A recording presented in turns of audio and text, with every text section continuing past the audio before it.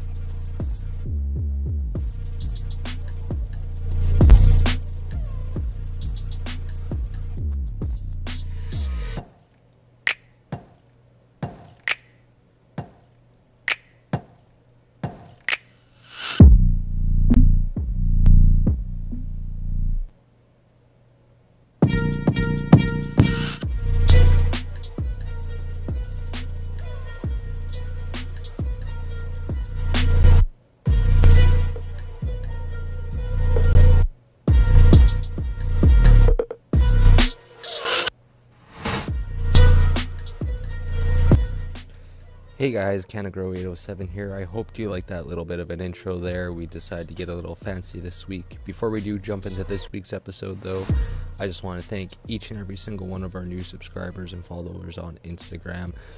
We have our Easy Indoor Cannabis, Seeks, 403 Paul, and of course our 200th Instagram follower, Happy Hippie Nugs. So thank you guys so much.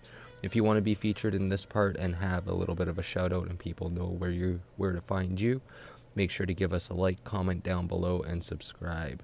Now, this week, as you guys saw at the beginning there, we did do a little bit of a montage there just to have some fun.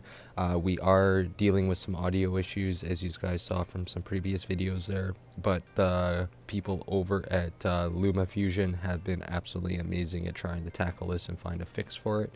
So we're hoping that this week might be a little bit smoother and going forward as well.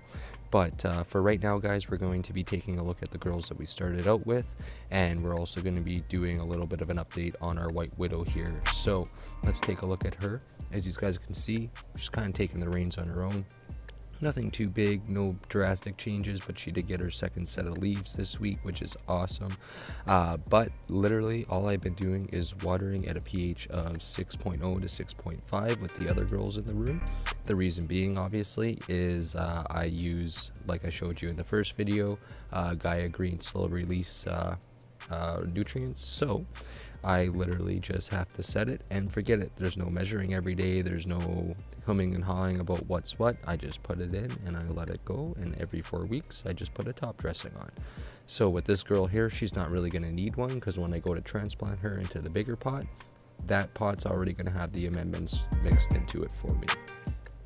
But what we are going to do this week is, with the bigger girls, we are going to implement some low stress training on them, because as you can see, they are getting a little bit bushy, including the smaller one. There's some nice stems at the bottom there that are going to have bud sites there that we want to try and expose to the light. So what we're going to do is tie them down, get all of this bush kind of back a little bit, giggity, and then we're going to attempt to just get some more light penetration, giggity, into the lower canopy of these girls, so that way the bottom bud sites can actually reach up to the top, giving us a more spread out canopy and more even light distribution, which means when it comes to harvest time, those tops are going to just be covered with buds and flower that are going to be great medicine.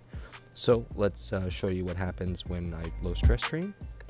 Now, I didn't get a shot of this because, like I've been saying at the beginning of this entire season is just a beta. I wasn't even expecting on recording for this, but with everything that's been going on this season, I had no choice. So as you guys can see, I've tied down all of these stems here off to the side. They look extremely mangled right now, but they are going to bounce back, and I'm going to leave them there for probably about a week or so before I readjust any of the tie downs, and they're going to start looking really good and bushy. So here we go. I ended up fixing this one up a little bit. Like I said, I ended up tying her down. And as you can see, the sides, they're starting to come up a bit more now. You can notice the one shoot there coming up, it's getting a lot bigger and bushier as well too. The fan leaves are starting to get a lot bigger. And yeah, so you can see off to the side there, now that she's tied down, those two sights, they're starting to pop up on the other side of the White Widow. And at the end of this week, we have a couple more fan leaves coming out here. But aside from that, that's literally all we got this week, guys. So until next week, thanks for watching. Don't forget to like, comment, and subscribe. And until next week, guys, stay safe and stay high. Peace.